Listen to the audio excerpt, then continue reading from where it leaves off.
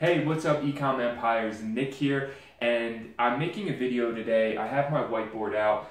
It's not actually hanging up on the wall. I just moved into this apartment, but I wanted to get the whiteboard out and just go over a few things. It's been a little bit since I've done like a new type of training on Facebook ads or anything like that, and a lot of times I do the screencast record videos, but for this one, I really want to talk about some of the new conversion objectives and the learning phase and optimization of Facebook ads, and I thought that using the whiteboard is a really good way that I could draw some of this out and kind of go over some of these new processes that I know people are curious about, wondering about how does it affect my ads, how does it affect testing, these types of things. And so I find this information to be the most important a lot of times for new people getting into the group. And so I just want to walk through this and kind of start with, when you're looking at your ads and you're getting ready to test ads, so you have a new ad, right?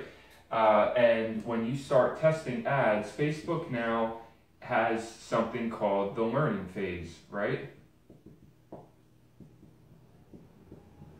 All right, now this is actually not new. It's new in the sense that we can see it now. Facebook is letting us know, hey, your ad is in the learning phase, but it's not new in the sense that it's always been part of the algorithm, right? Facebook, when you have your ad and your ad is going to start getting served to people, here's basically what the learning phase means, right?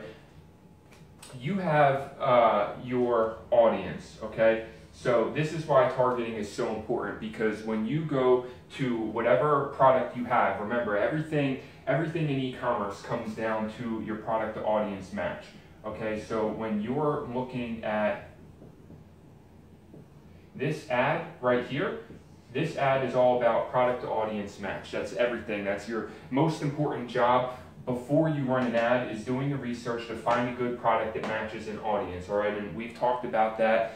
We've talked about points that you can focus on in your offer and things that you can choose, and maybe I'll circle back to this at the end. But right now I want to talk about what happens when you set this ad up and it's going through the learning phase, right? You have your audience that you picked with Facebook. So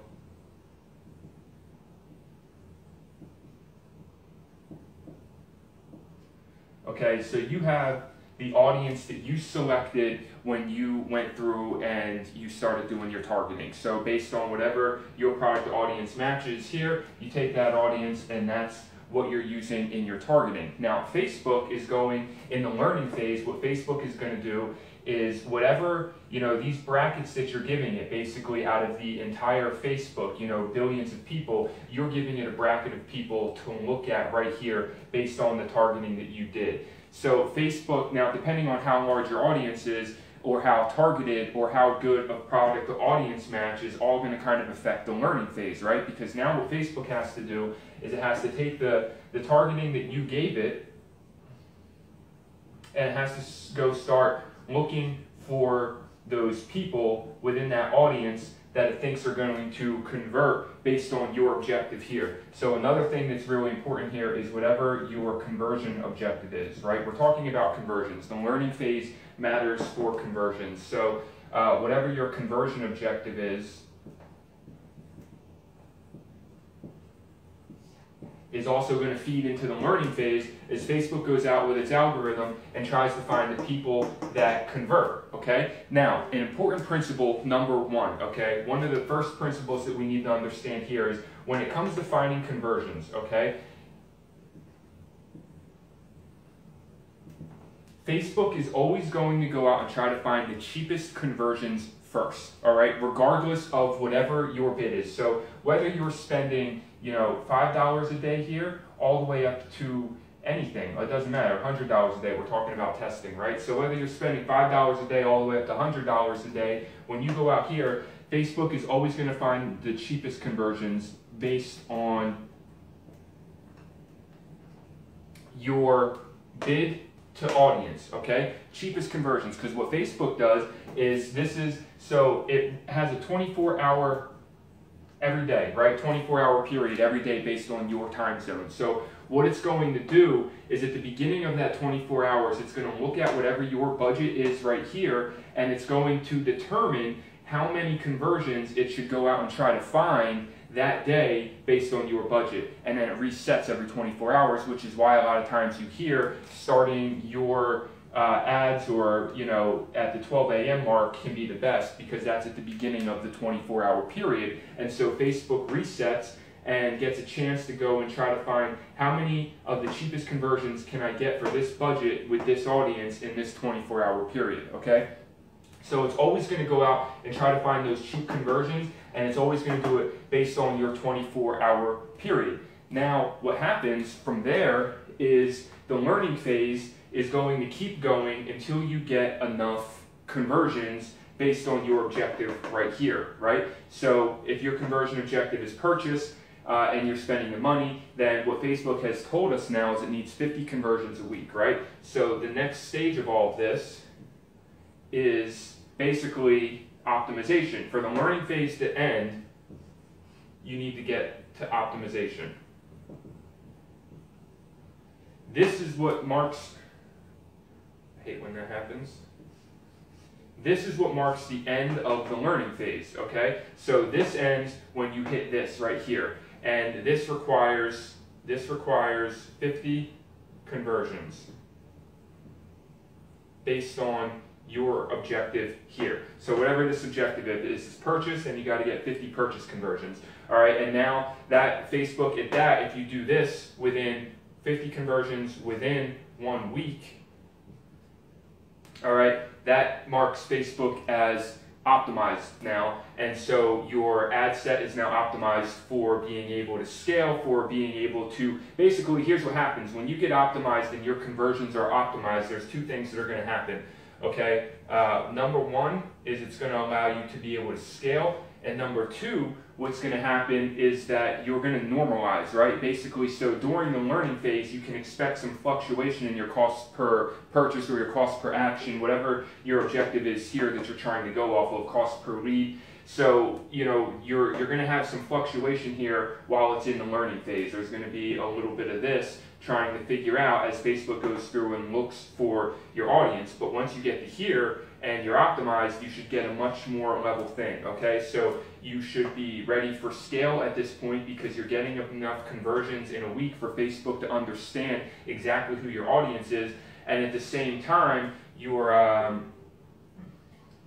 we'll call it your CPA, because I don't know what your objective is here, right? So your cost per action here should normalize, right? It should be able to go down. That way you can start scaling, because obviously as you scale into a larger audience, this is naturally going to go up because of audience burnout. But in the beginning, you should be looking for that cost per action to normalize or drop a little bit at a certain level, for your CPM to maybe drop a little bit. Once you're optimized, and Facebook knows exactly who it's going after.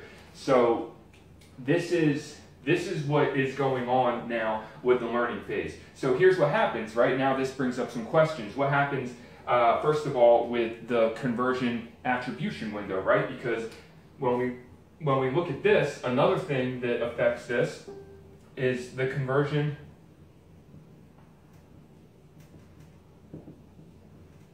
attribution window. Sorry, this marker's dying. So conversion attribution window. Basically, there's the two that really matter, in my opinion. There's the 1-day click, and then there's the 7-day click or view, right? It's the 1-day click, 1-day view. 7-day click, 1-day view are usually the ones that I'm looking at. Okay, so here's what this means basically. If you set, I think most times with retargeting and stuff, unless you're running bigger budgets, if you're running smaller budgets, you probably want to be here. Because what these mean, these are conversion attribution windows, right? Windows is like the operable word here, because what happens is this is giving you, excuse me, this is giving you a window on which to optimize in the learning phase, right? So understanding this, it looks at this. Okay, when you look at a 1-day click, that means once somebody clicks your ad 1 day after, okay? Once somebody clicks your ad 1 day after, Facebook is using this time period for your conversion attribution window. So basically, that would mean if you're setting it like this, within this time period here is where you're getting your 50 conversions, right? And that's how you're telling Facebook to optimize based on those 50 conversions you're getting within the 1-day click window. Here, if it's a 7-day click, then basically after the click, you have 7 days for the 50 conversions window. Hopefully that makes sense, okay? So the way I look at it is, like, what is your natural sales cycle going to be? Well, most of our sales, a lot of times, we all know there's a big drop-off rate from when people are going, right? People are going add to store, so they're going add to product page, and then to checkout, okay? And so we know already that even on a really great store, you might be getting, maybe on a fantastic store, you could be getting at the highest, let's just say, like fantastic would be a 10% checkout conversion rate. That's fantastic, right? And that's a really big number. Most people are hovering down around maybe 1 to 2%. Okay, but either way, there's a massive drop off here of abandoned carts. So, you know, if you're just going 1-day click, you better be driving enough front end traffic that your 1 to 2% here is getting you the 50 conversions that you need, right? So that all comes down to, we'll look at some numbers in a minute here, but that just comes down to numbers, right? If you're getting a conversion at $8, say your conversion for your cost per purchase, your conversion objective is purchase, and you're getting a conversion at $8, right? Well, what that means then, if you need 50 conversions, you know that 50 times 8 is 400, right? So $400 a day is basically what you would be needing to spend to be getting enough conversions here, but that's not even factoring in, okay, so that's factoring in 50 conversions is going to cost you $400, right, at $8 a conversion, but then you need to figure out 50 conversions is only going to be 1 to 2% of your traffic, right? So say 50 conversions is 1% of your traffic. Let's just look at this. Say 50 conversions, this is backwards algebra formula, right? So say 1% equals 50 conversions. And you want to figure out what that means for total traffic, right? So 1% 50 conversions, well, you just reverse it, basically. That means 50 is 1% of a total 100% number, right? So in order for that to make sense, you just add zeros. So 10% would be 500, and 100% would be 5,000. So that means you're getting 5,000 visitors a day to equal 1% conversion rate of 50 conversions to get your, you know, if that's what you're spending, right? So that would be what you would be kind of reverse engineering to figure out, okay, 1-day click window, if I've been running long enough to know I'm getting $8 cost per purchase, and I need to get 50 conversions to optimize on this 1-day click, I know that I need to, and I'm only getting a 1% conversion rate on my store, I know that I need to be getting 5,000 visitors a day, right? And so how much are you spending cost per click to get those 5,000 visitors, right? So like you want to make sure that it makes sense the whole way through, because I mean, your cost per click has got to be really low to make it work at that number, right? And to be able to drive that kind of traffic to get that kind of conversion rate. But of course, then if you look at the 7-day conversion window, right? Now you're looking at something a little bit different, because if you're looking at 7 days, now you don't necessarily have to be capitalizing just on, you know, only that 1% conversion on your store, because you can be capitalizing on the retargeting and possibly email marketing that you're doing is bringing people back over a 7-day period to increase your conversion rate, and therefore less visitors to be able to get the same attribution in 7 days. But again, that's going to come down to how fast you want to scale, how much money you want to spend, how hard you want to push. I hope that makes sense, because that's just really kind of reverse engineering and looking at what these conversion attribution windows mean in terms of optimizing and scaling for the ads that you are running, all right? So when you're looking at optimization, the other question this brings up now is, what if you're running an ad and over the course of that 1 week you're running, so let's just say where most people are probably going to fall, right?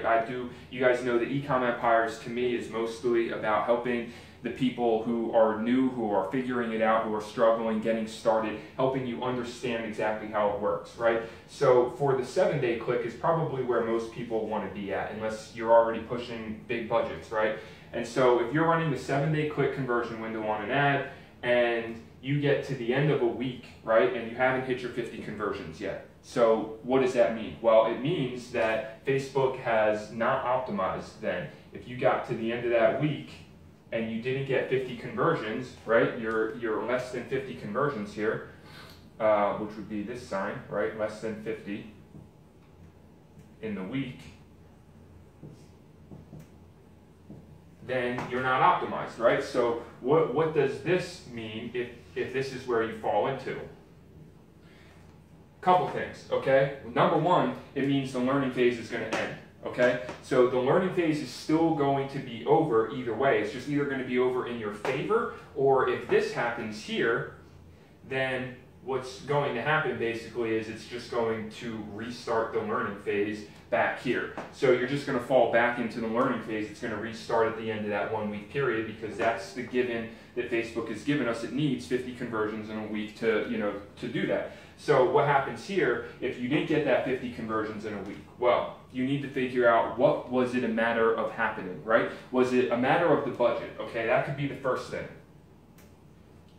Maybe you got a lot of conversions, but you just didn't get the full 50, right? Maybe you got 30 conversions a week. Maybe you're only spending, let's say you're spending $10 a day, right, which is $70 a week. And let's say you're getting conversions at $6 a cost per purchase, right? So 70 divided by 6, I mean, that's really not even, I mean, it's almost 12, it's 11, right? So say you got 11 conversions on that, on your budget. So that's even lower than I was saying. That's way lower than 50. That's only a fifth of the way there. But you're getting conversions at a profitable cost, right? So Facebook hasn't been able, this goes back to the micro ad set theory. I talked about this in my video.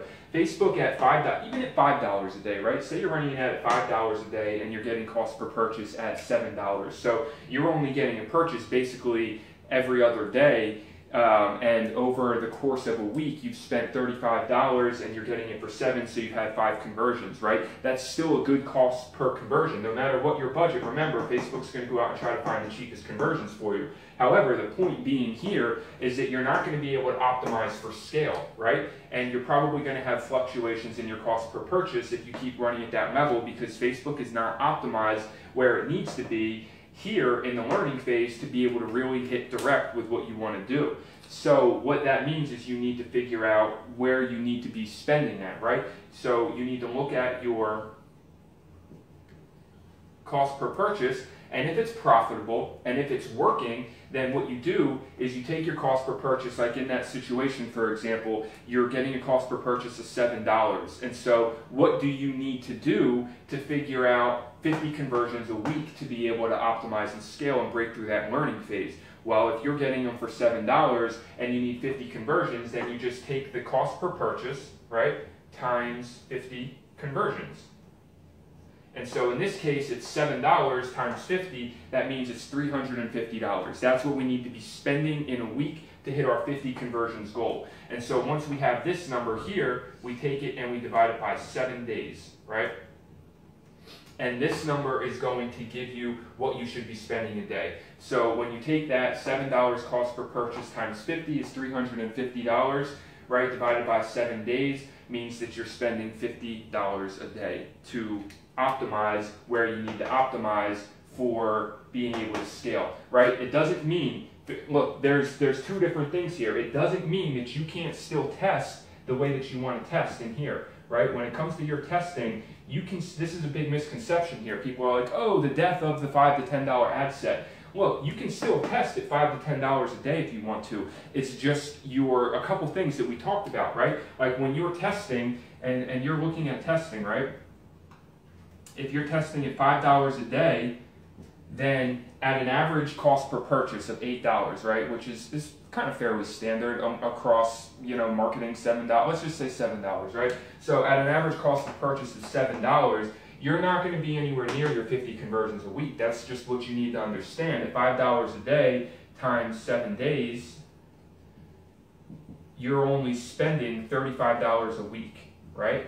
You're spending $35 a week. So the only way you get 50 conversions in a week on a winning ad, right? Again, this is still testing. We're not even assuming winners yet. But the only way on a winning ad that you would even get that is if you took 35 divided by 50, which is going to be less than 1, right? It's going to be, oh no, it's going to be, it would be 1 point something. It would be really low though, basically. You'd be getting conversions for like $1, right? Or less. It would have to be less than $1, right? So it would be conversions at like 70 cents. So anyway, so you just need to understand that that's your feedback loop, right? The amount of time it's going to take for you to get the feedback is a whole week. But even in a whole week, your feedback may only be like 5 to 7 conversions, 5 to 10 conversions would be good. And so you're not going to be there yet. You're going to have to increase the budget just to be able to get to a feedback loop that's going to allow you to start seeing if you can reach this 50 conversions, right?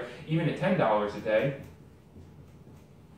times 7 days, you're now at $70 a week, right? So we're getting better on a feedback loop here because we have more money that we're spending within a week to see what happens. But still, even this, right, you're still going to need 50 divided by 70. You're still going to be getting super low conversions. I mean, you'd be getting conversions for like $1.25 at this point to be able to hit this number. So still then, really still not even practical, all right? So you just need to understand with testing, you can still test at these variables. It's just that you're testing to figure out what your average cost per purchase is here on your feedback loop to see what's my cost per purchase, and then to determine what I need to raise my budget to be able to fit Facebook's optimization and scale, all right?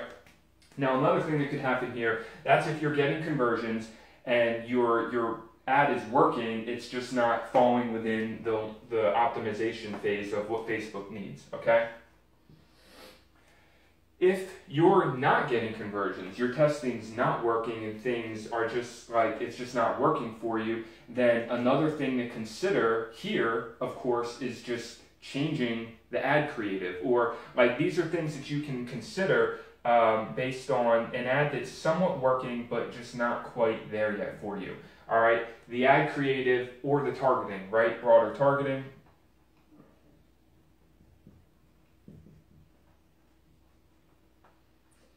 These are all things that just go back to the same thing of, is your product really winning, right? Are you getting, that's the biggest question, number one. Are you getting conversions and just not enough of them? Or are you really not even getting conversions, okay? Because then if you're really not even getting conversions, this becomes just a matter of your product, right? Your ad creative, your targeting, or something along those lines that you're not getting the conversions that you need. All right, now another thing that you could do though, is say you're getting the conversions, or say you're getting really good traffic or you're getting conversions, but again, you're just not here and maybe you don't have the money or maybe you're not willing to take the risk to up your budget. Another thing you could try doing is changing the conversion objective, all right? So that's another thing because some conversion objectives are easier to hit than others, right? Like instead of purchase, maybe you test add to cart. And maybe the add to cart conversion, maybe you were getting purchases for $7, but you're getting add to carts for like $2. And so you can run a budget on add to carts and you can still be profitable and still set up your retargeting. And so like these are other ways that you can look at changing to try to fit the optimization window that Facebook is talking about. All right, so this is just some kind of some basic math stuff that I wanted to go over and make sure that everybody in the group has a very clear understanding, because there's been so many things like, oh, does the micro ad set theory still work? Yes, of course it still works, because at the end of the day, what we're looking at here in the learning phase is no different. Facebook has always had the learning phase. It's always been there. Facebook's algorithm needs to learn within the windows it gives you based on its targeting to optimize. The difference is that the conversion window went up to 50 conversions within 1 week. It used to be 25. And the other thing is that now Facebook is letting you know where you are in the learning phase and letting you know exactly what you need to do to try to fit it. But at the end of the day, it still comes down to the same metrics that we're looking at, right? We're testing our ads the same way, we're testing products, and we're looking for the winners based on things like your engagement, right? People talk about wanting low CPMs. If you want low CPMs, you want high engagement. High engagement equals low CPMs, right? So you're looking at your engagement that you're getting. You are also looking at your cost per click, right? I talk about this all the time. Your cost per click link is determining, what type of audience you have. Are they interested in buying your product? Are they clicking? Are they going, right? And because this gets you to your funnel, right? This gets you from, you have ad, and then you have product page, and then you have add to cart, and then you have checkout, right? My marker is dying, but you know what I mean? So your cost per click, this is the first one. Are you getting clicks right here? And if you're getting clicks, then you work down the funnel and you keep working to make it profitable. But your cost per click is an important metric leading up to getting purchases.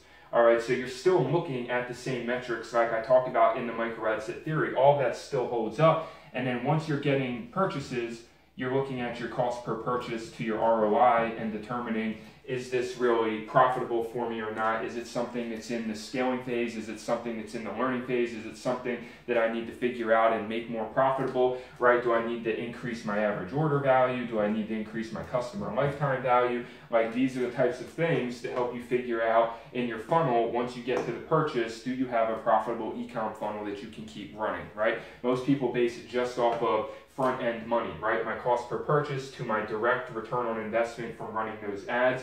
And that's something that you can absolutely do down the funnel to figure out if you're making money, right? And then once you get through the learning phase, if you're here in optimization and your cost per purchase on your conversions is bringing you back a profitable return on investment, like at 3 times or higher, usually in my opinion, then you're good to just keep scaling, right? And scale, and your cost per action should stay pretty steady as you scale, as long as you keep getting these 50 conversions a week based on your conversion objective here, right?